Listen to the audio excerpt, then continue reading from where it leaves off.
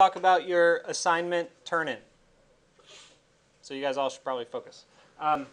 So you guys created a dynamic pattern. I forgot where I saved mine, but you saw what I had on the actual assignment sheet.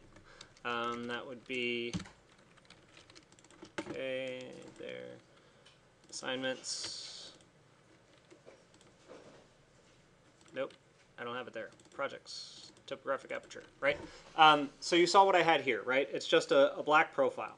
I am okay with you guys doing this, essentially. These tools, these are terrible. Zoom. Fit height.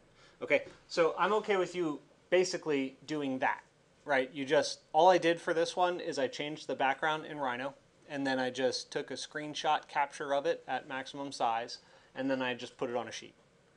That's okay for now. So what I'm going to ask you for is to go into options. After you change everything to black, remember I want everything to be in black. It is a silhouette pattern.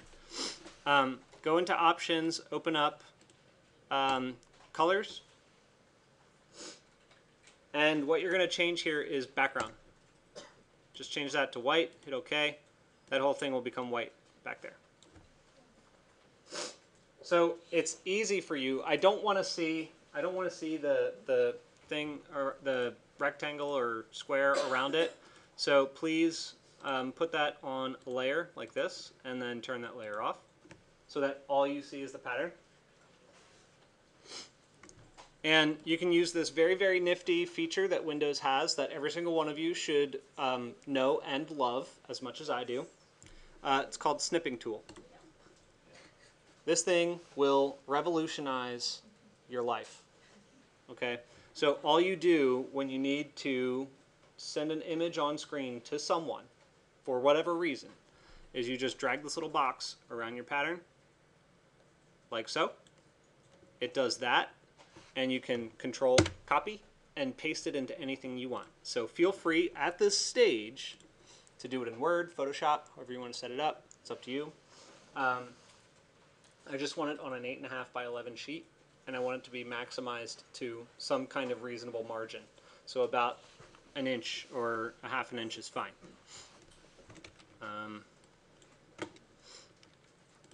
Where's my fit to page? Okay, there's my 8.5 by 11 sheet. I just Control V and I paste it right in there. Just maximize it to whatever size you need. And then underneath, I want your name,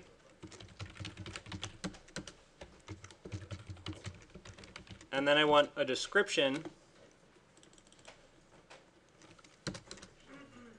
of each pattern that you created.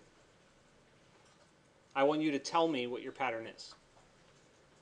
Okay, so this one happens to be a gradient growing from bottom left to top right in the V domain direction. That's it. That's one pattern. And then I'll just go down and I say the next one is an attractor point, you know, just whatever you did. So I did a attractor point at 4 corners. Actually, attractor point scaling squares at 4 corners or something like that, right? You guys get the idea. So I want to see a description of all 3 levels of your pattern at the bottom of the page. That's it. What questions do you have? It's easy, right? I'm not running you through the ringer on doing all Photoshop stuff and making it all super perfect. I want to see that you know how to communicate what you did.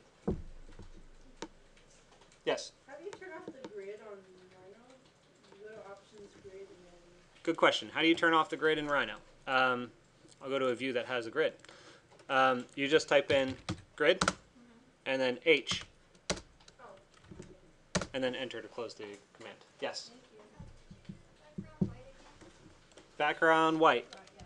type in options, go down to appearance and colors, the sub-menu colors under appearance, and change background.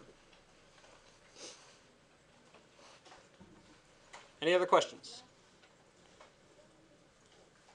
Okay, cool. So I'm going to continue to work with those of you who are not done your pattern. For those of you who are done your pattern, please make sure that you format your pattern that way, like you see here. And then I want you to save this file. I think I created a drop folder already.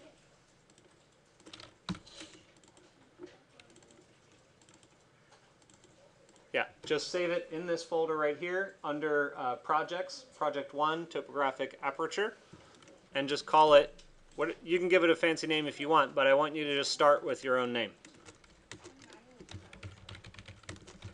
So I call it like cupcake times?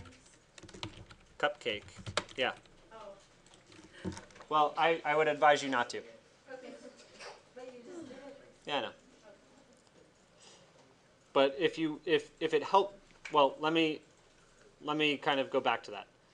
You can name it whatever you want, whatever kind of crazy name you want, but I hope that you have a legitimate reason for it.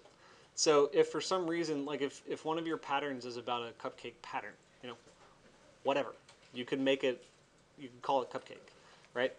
But I just want you guys to be very intentional about how you name things, because you're going to think back on this stuff like 6 years down the road.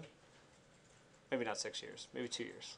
But you're going to think back on something that you did in this class, and you're going to want to do it again, and you're not going to be able to find it because you're going to have all these GH files that are named weird things. So yeah, just try to be intentional.